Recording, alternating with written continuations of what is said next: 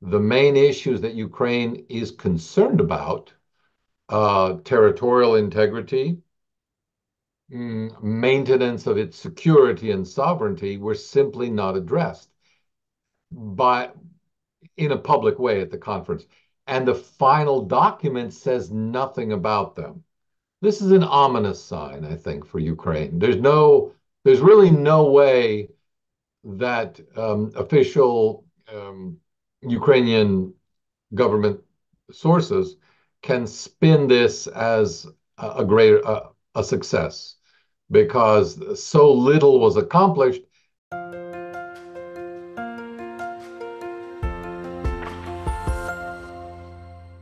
Hello, everybody. This is Pascal from Neutrality Studies, and today I have again the pleasure of talking to Dr. Nicolai Petro, who's a professor of political science at the University of Rhode Island and has published the wonderful work, The Tragedy of Ukraine, What Classical Greek Tragedy Can Teach Us About Conflict.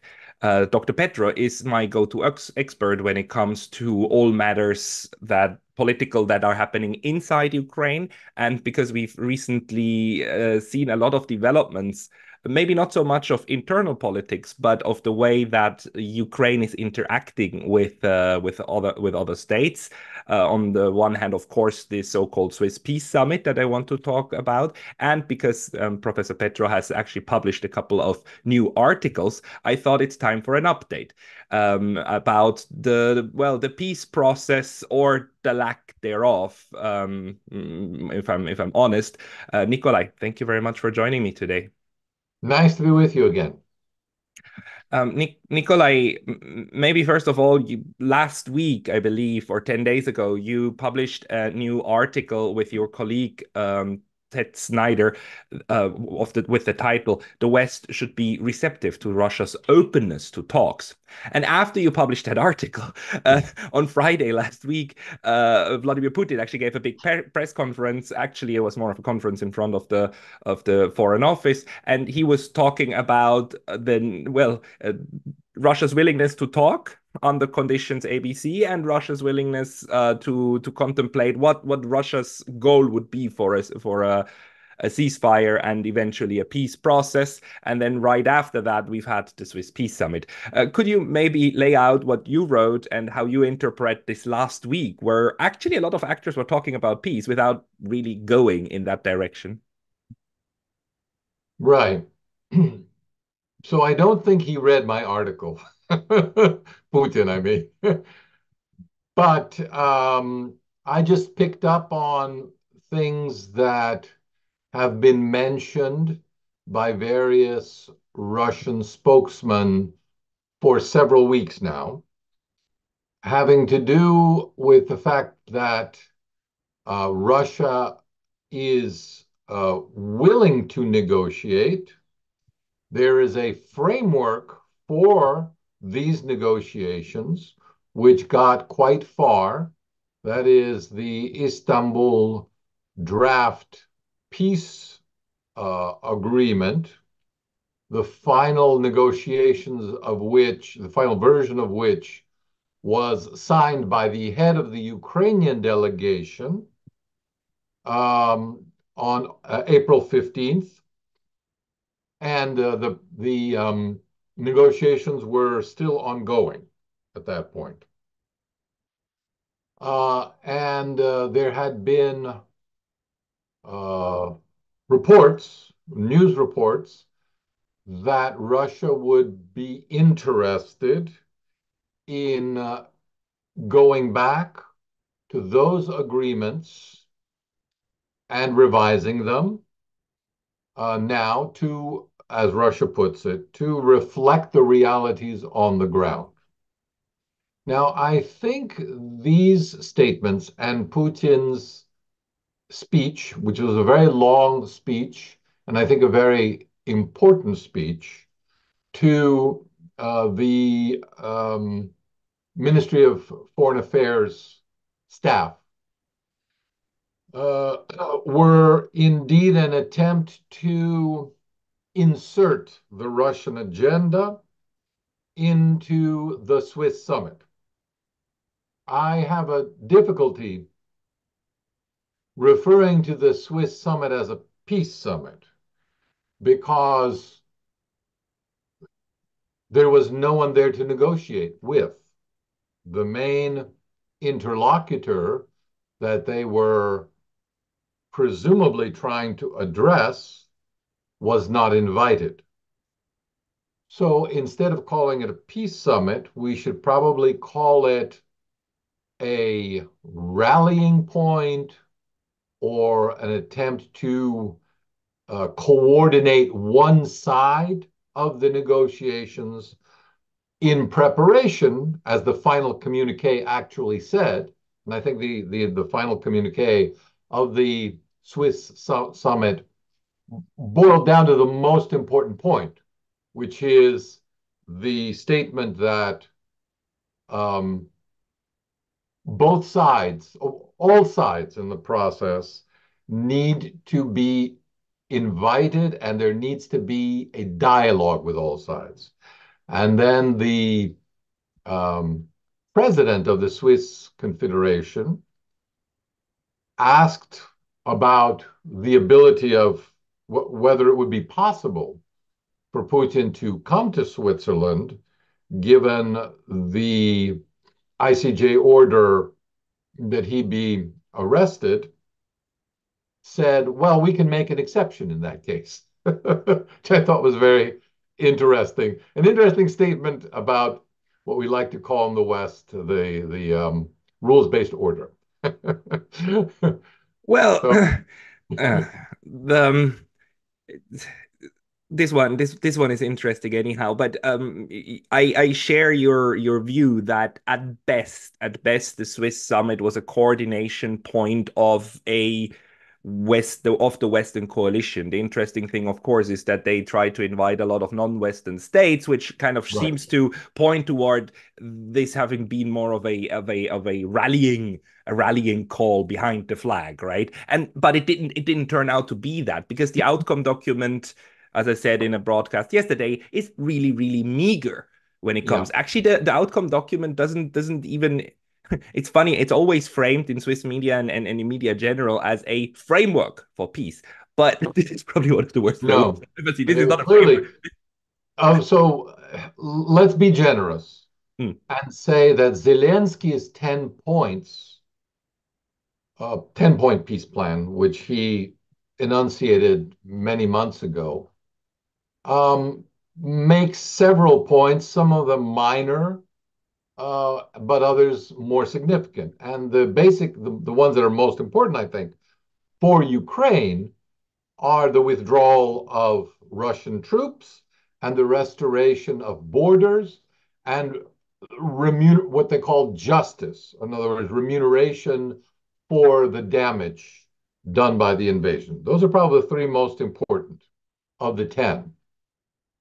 These were completely absent in the final communique.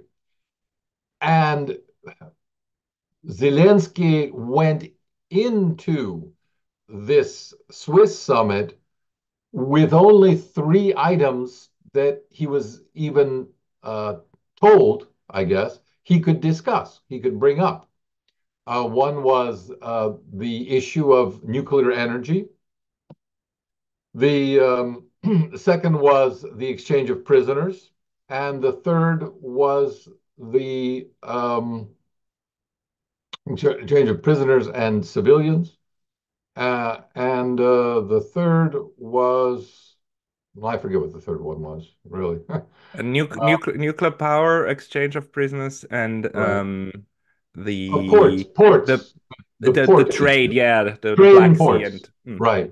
Now, in and then there was the shell that contained these three subpoints, which was the negotiations and final agreement should be in the context of international law Mhm. and should reflect commonly accepted principles. But it was the way it was structured pretty much allowed any nation to sign on to those general statements. The general statements of do you support international law and the UN Charter? Yes, everybody's for that. Russia's for that. I mean, there's just no debate on those. The debate comes on the practical issues, and on those three issues, Ukraine got the signature of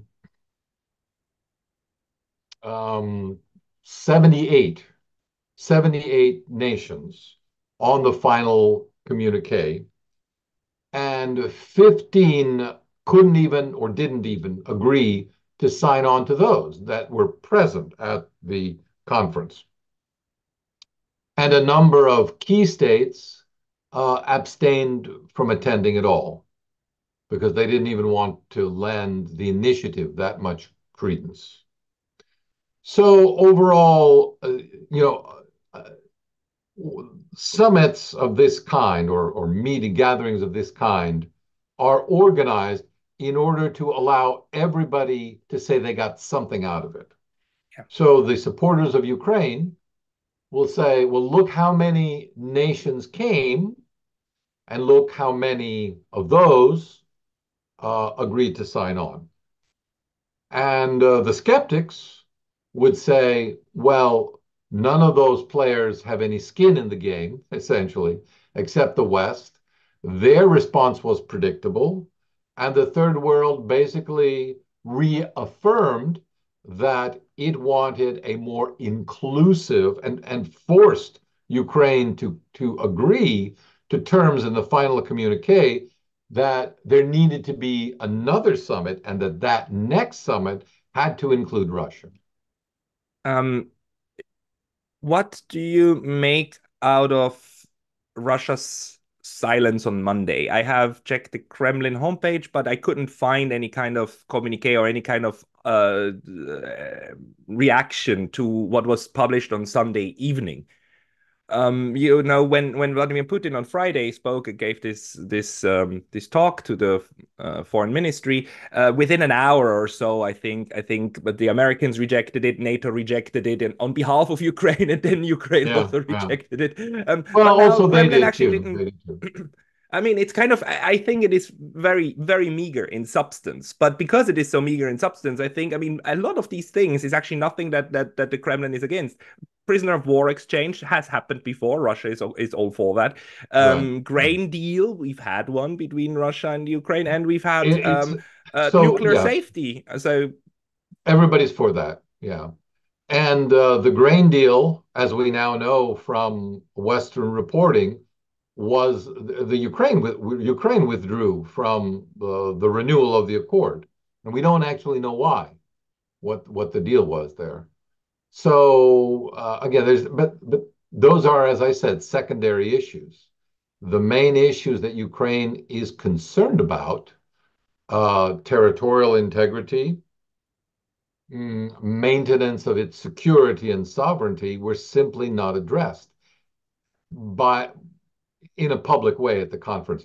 And the final document says nothing about them.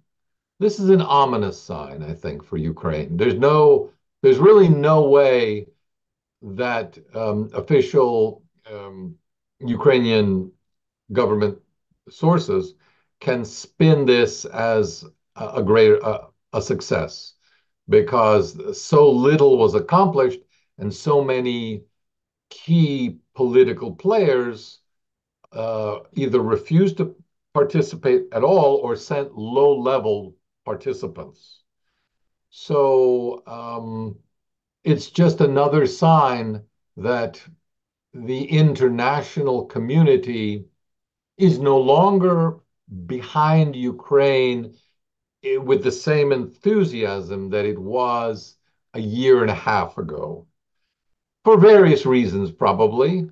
But the largest one being probably the sense that the outcome here is inevitable. The military outcome is inevitable, and it's not going to favor Ukraine.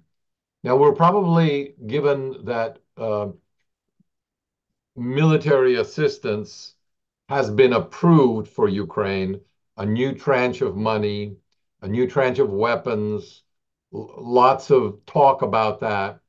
I think the West is going to go with one more roll of the dice in the hopes that there can be a breakthrough or there can be some sort of change in the pattern of the Russian attrition war that will change people's minds about the inevitability of that kind of confrontation between Ukraine and between Russia and the West, in which Ukraine is the object. If, however, that doesn't happen, and Russia essentially continues its slow advance, and I think the outcome of the military conflict and whether the most recent aid offered will change anything should be apparent by the end of this summer or the fall. Well, then we'll have a very serious push to have a subsequent peace negotiation involving Russia. And we But in know a, what the Russian position is because Putin has made it very clear now. And the most interesting thing about his most recent statements is not there's nothing really new about them, but he has simplified the process. Right. So right now, from an outsider's perspective, or from the perspective of a third world or global South country that is not directly involved in the conflict, the perception is Russia has said it wants to negotiate. Ukraine said it cannot negotiate. There's nothing to negotiate about until Russia completely withdraws. So it has refused negotiations. Ukraine has a peace program or peace platform, which is 10 points. Russia's peace platform is 1 point at this point. And that 1 point is an official statement that Ukraine will not join NATO. And the second thing is that what Russia is offering something right now that Ukraine is not offering, and that is an end to the bloodshed. Because they say if Ukraine is willing to withdraw its forces, we will immediately declare a ceasefire. No territorial demands are on the table at this point, but simply all we need to do, says Russia, to begin to have a ceasefire, end the bloodshed, and start negotiations is for Ukraine to withdraw its forces and to make an official statement that it will not join NATO. Yeah, and here we probably need to explain that the demand is that Ukraine withdraw its forces from the parts of the four Right. provinces of the four oblasts that are still fought Right. about. So Outside of the territorial borders of the administrative units. I don't know how many kilometers it is, but it's not very far for Donbass and Lugansk. It's a little bit more for Kherson and Zaporozhye, I think. So in a sense, we are now at a point where Russia has clearly enunciated that its goal is that the fighting ends along the lines of these four oblasts, right? The entire Right. administrations. And if we get to that point, if you take your troops back to that point, then we will not fire at you, and we will actually guarantee that you can retreat there, Right. then we negotiate, and then we And then figure we out how negotiate. to. Right. Now, the positions of the negotiating positions are clear, but we should not make too much of that as an obstacle because everyone goes into Yeah. any negotiation with maximalist demands. And those are what the negotiation is supposed to settle, what the accommodation is, what is the compromise to be made between these demands. but no one goes into a negotiation giving away their hands. So it's perfectly normal for each side to say to make its most extreme demands before the negotiations, and then the negotiations are conducted behind closed doors so that some accommodation can be reached outside of the glare of public attention and then presented to the public. Yeah, yeah. So in a sense, we are now at a point where we actually, from both sides, have the maximalist demands. We have from the international community a couple of ideas, and I would like to also include that the Russian peace plan that they floated about 1.5 years ago actually contained the 3 points that were made, and also part of the things around it. I think one of the very good commentators on Twitter, Arnaud Bertrand, he pointed that out, that 6 out of the 12 points of China's peace plan are Yes. actually inside the current one. So we are seeing kind of Yes. at least there's something emerging at the moment. Right. Question But is, will go it on. transform into a peace process or not? Again, I would divide what I call the peace into two stages.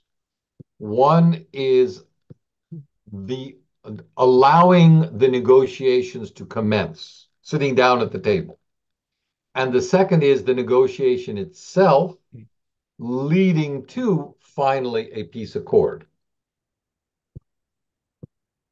On paper, everyone says that they want all three. They want negotiations in order to have a process of dialogue in order to reach a stable peace.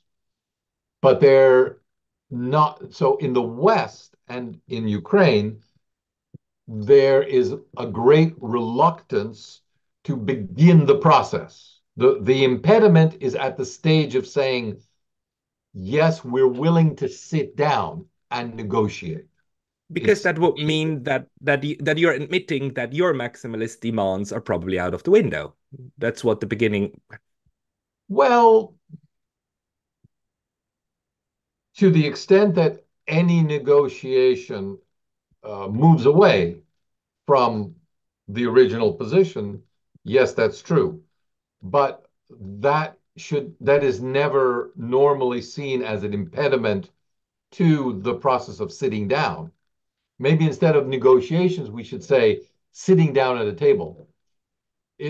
We should remember how many months it took for the North Vietnamese leadership and the United States government to sit down, because the obstacle was, should it be a round table that they're sitting at or a square table?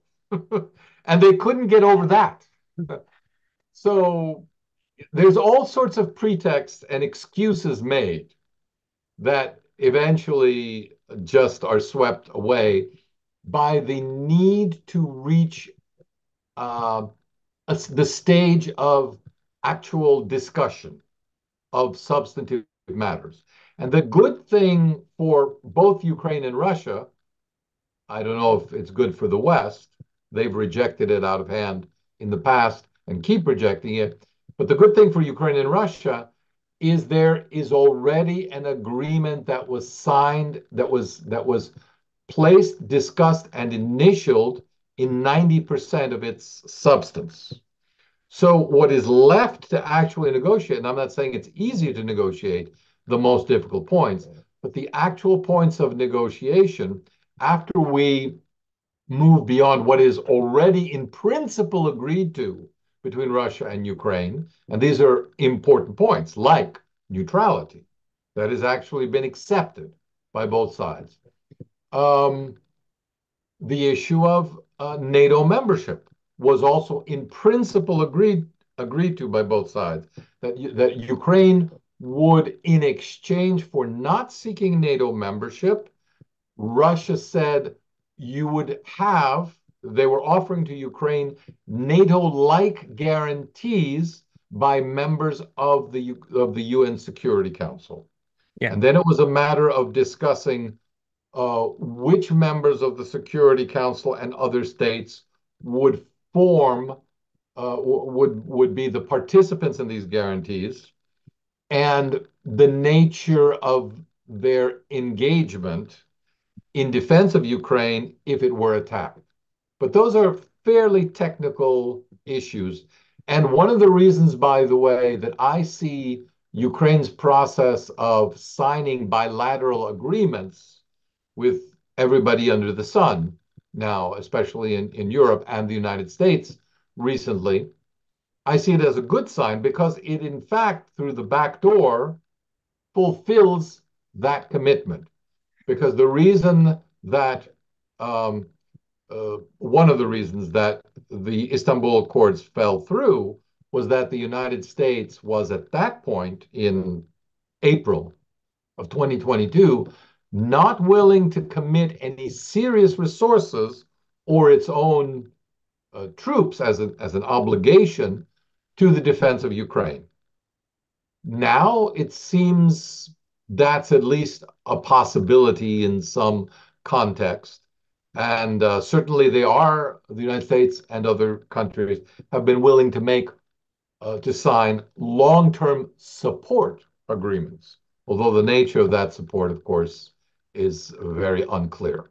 Yeah, and we are now in this interesting situation where we have what you talked about, these Istanbul agreements that we know that the Russians and Vladimir Putin has been saying for 2 years, guys, this would be an actual framework, and he actually never published it. I wondered why, because it would be such an easy win, but obviously he didn't want to endanger the possibility of this to become again a basis for an actual way towards ending the hostilities. And we now have the New York Times, which a few days ago published that agreement in its One version entirety. of the agreement, yeah. One version, because there were many versions out there. Yeah, yeah.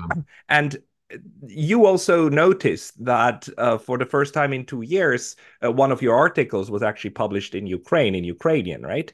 Yes, I thought Does that was this very interesting. can you talk about that? So the article that I wrote for the conversation, which has been reprinted in a number of American newspapers and some European websites, discusses the problems that Ukraine is having with its mobilization efforts. The numbers of troops that they are likely to add to the active roles of the Ukrainian army is much less than the numbers that the general staff has been talking about in the past. So Valery Zaluzhny, the former commander-in-chief, spoke of 450,000 to 500,000 additional troops needed. But the numbers from the general staff now about, or I should say, regarding the new troops that could possibly be added as a result of this mobilization are probably, they say, no more than 100,000. And as a result, the basic problem remains, which is that Ukraine does not have the resources to fight a war against Russia and win. It doesn't have the economic capacity. It doesn't have the weaponry. It doesn't have the training. And it doesn't have the troops. Just in basic numbers and resources.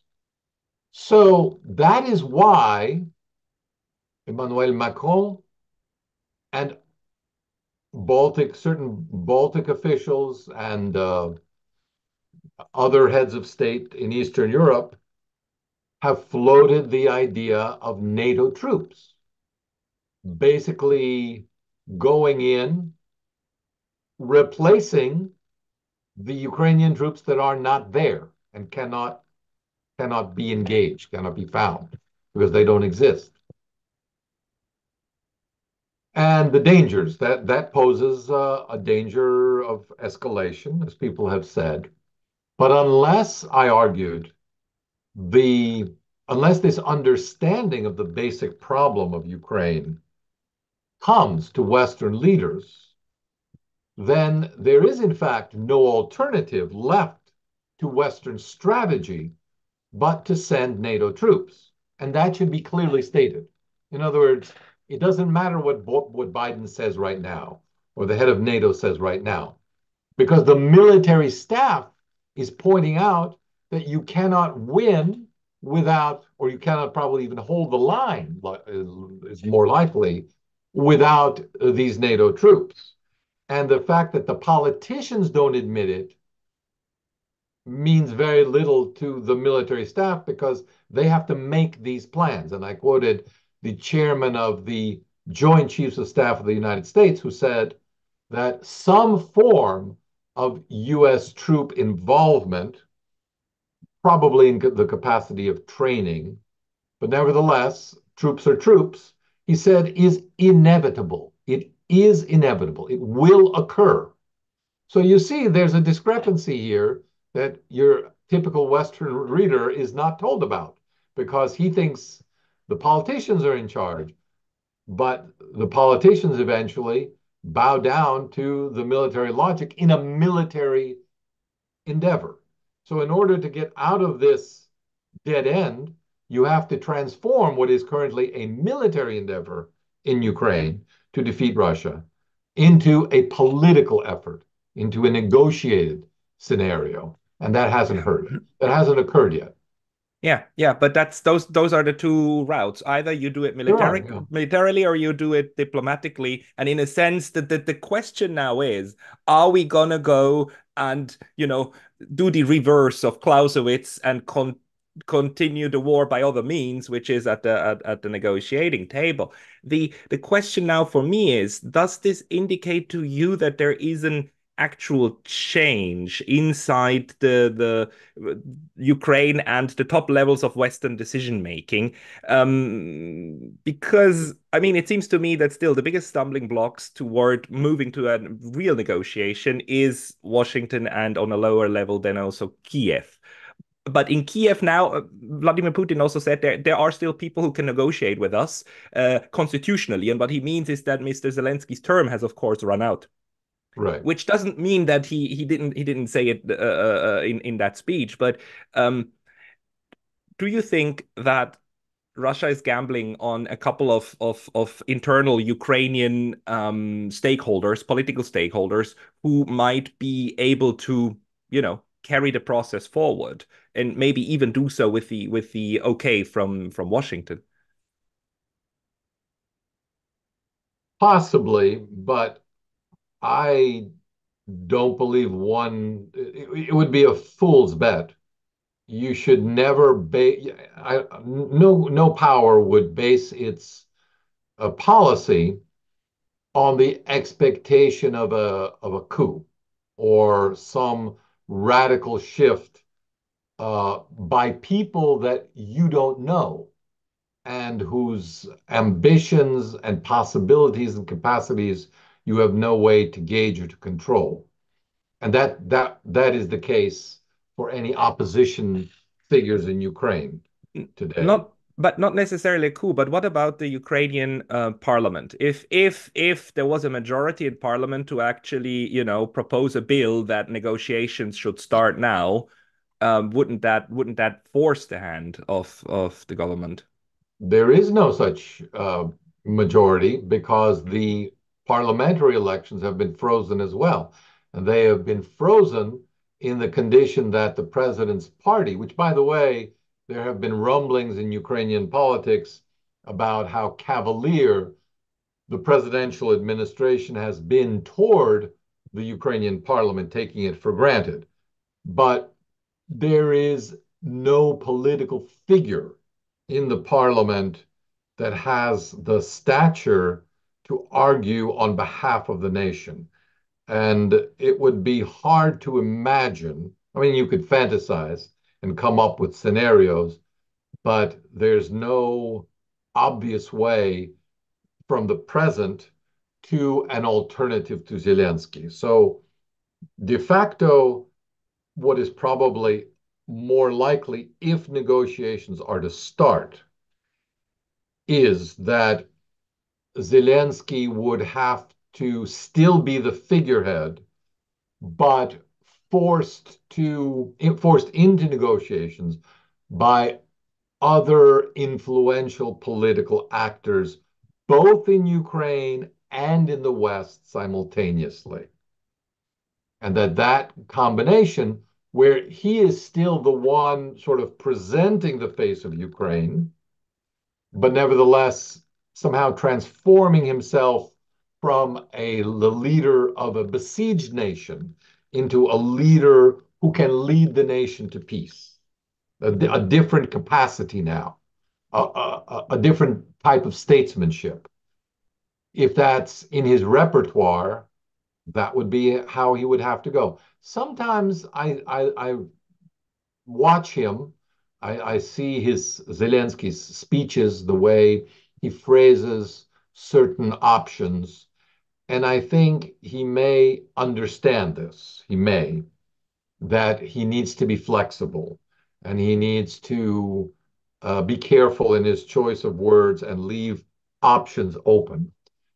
But then he never takes it any further, and his spokesman, be it his chief of staff or military advisors, pull back on any such suggestions and take a very hard line against any negotiations in principle, which of course restricts him. Now, there has been speculation that the spate of firings of Western supported officials in the Ukrainian government, most recently Mustafa Nayem, but there's been like 5 or 6 before him, that were known to be the favorites of the United States and the G7 embassies in Kiev. That their removal is perhaps a signal that Zelensky wants to be more independent in his choices, and that he's not going to do everything that is asked of him, and that he's less worried now than he was before about being called, not serious about fighting corruption, and not being serious about reform, because really, what do those matter to him? He's fighting for his own and for his country's political survival, and that maybe should be logically his first goal, and that in order to do that, as I've argued in the past, he does need to distance himself from the straitjacket that is imposed on his negotiations with Russia by the West. But so far, nothing significant has come to light in terms of openings or dialogue with Russia. But of course, if there was a dialogue on a military level or on some other level between Ukrainian officials and Russian officials, why would they tell us about it? Yeah, of course, of course. I just keep wondering, there's this big debate on how free Ukraine actually is to take its own decisions, and how much tethered it is to the decisions that are made in Washington and Brussels by NATO and the US, right? And I think there's no definite way of answering that. But are there any indications about at least public opinion in Ukraine, and especially of the Galician part, right, of Western Ukraine? Are opinions shifting on uh, like convert accepting realities and just Right. saying that better we get to a ceasefire than we hold on to a part of the country that whose citizens we didn't like at the beginning very much anyhow? Is there a change or not? Well, um, so there are inconsistencies in the desires of Ukrainians who have been surveyed, and they are regularly surveyed um, on their attitudes and on their support for government, various government ministers, various branches of government. Would they be willing to negotiate with Russia? Under what conditions? What would they see as the desired results?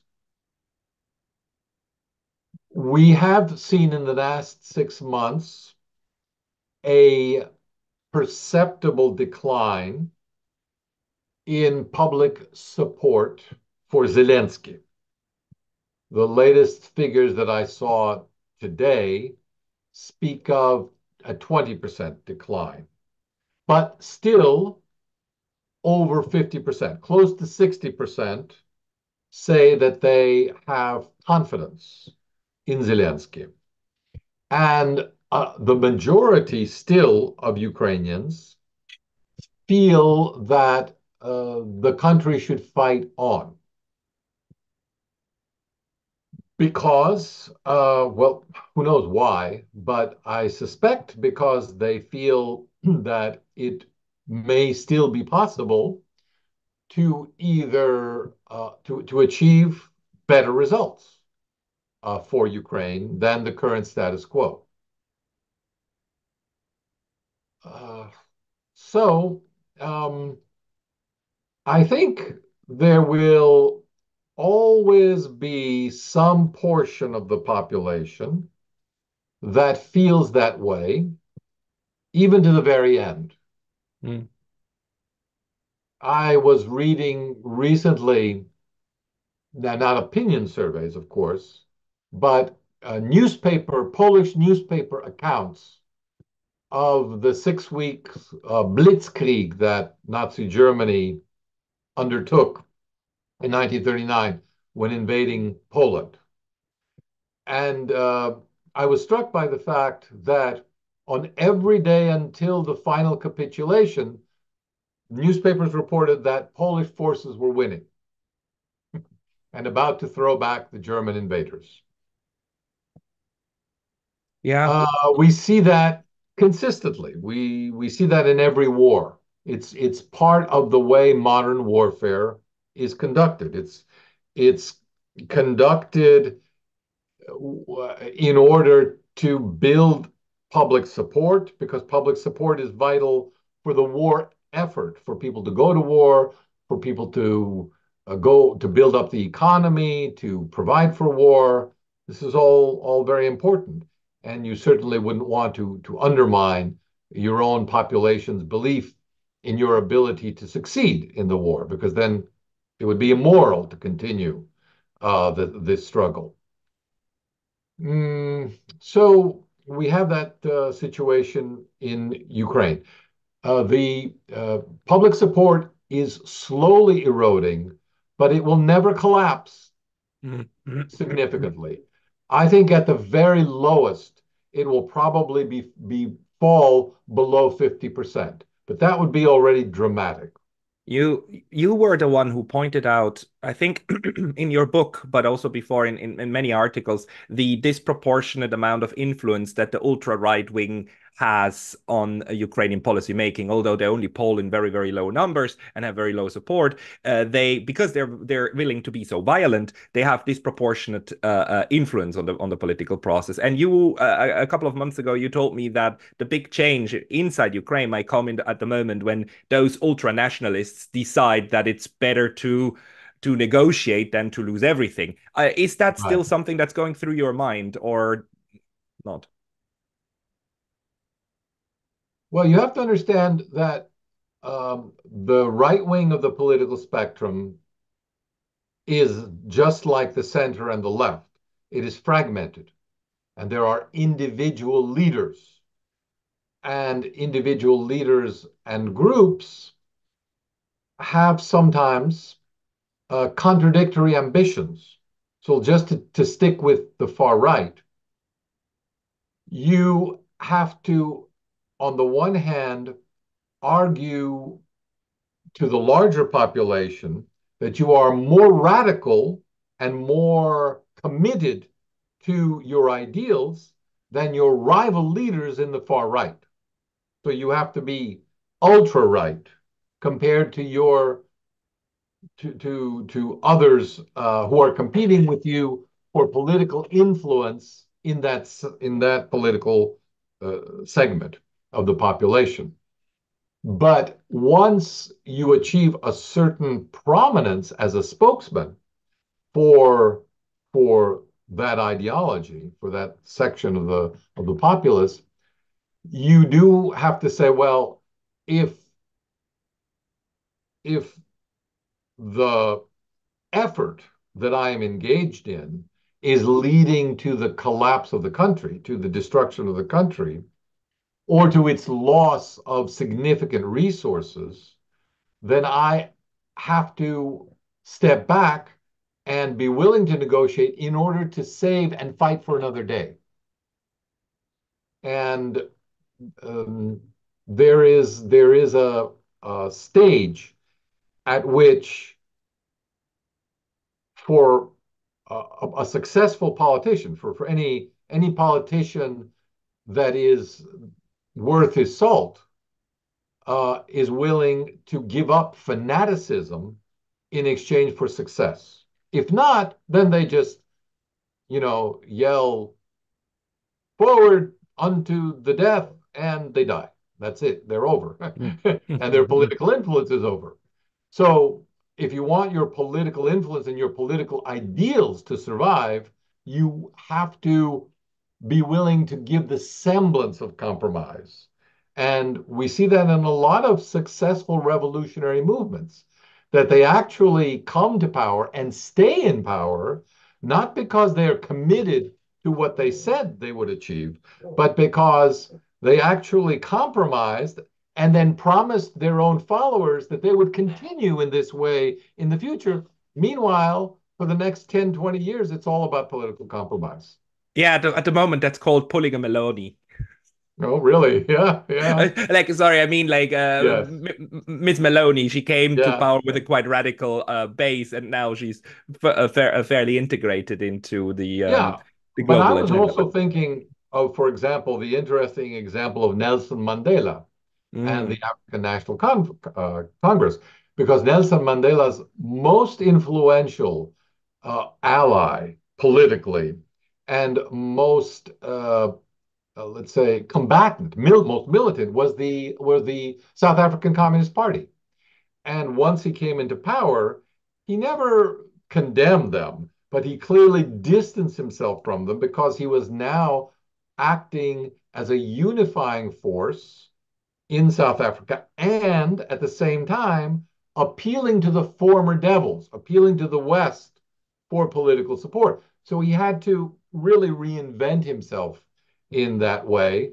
And ultimately, even the South African Communist Party became much less radical as a result, because it too wanted to hang on to Nelson what Mandela's they had. ideals. Yeah, yeah. And I could easily see a very similar development among the numerous small fringe groups in the far right in Ukraine. Very last question. Is there anything that you're going to have particularly an eye on over the next couple of weeks in order to understand what's happening in between Russia, Ukraine, and the West? Anything that's on the horizon that you think is going to be quite important coming up next? Maybe the NATO summit in July in Washington, or what are you going to look at?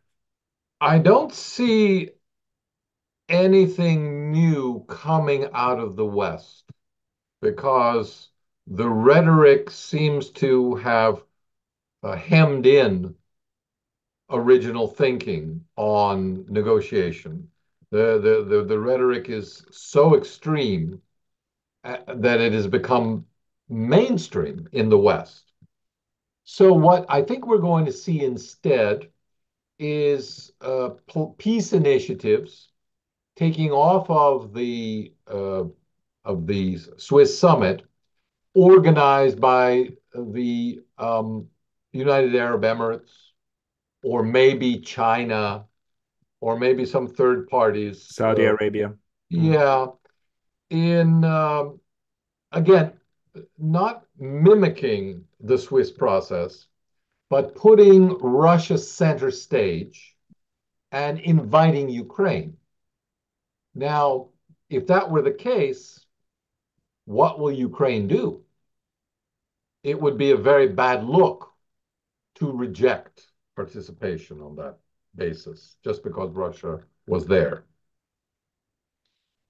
Who knows? But even the Swiss, again, the final Swiss communique leaves Ukraine with no options for the future but negotiations with Russia. And I would say That that's is the true. single most important thing that has come out of this Swiss summit. That the future will have to be some sort of multilateral, certainly, but essentially vis-a-vis negotiations between Ukrainian officials and Russian officials. That is true. And Ukraine signed that document or They publicly did. committed to it. So Yeah. that's true. That's true. Okay. Nicolai Petro, thank you very much for your time. This was a very enlightening talk, and we'll speak again. Thank you.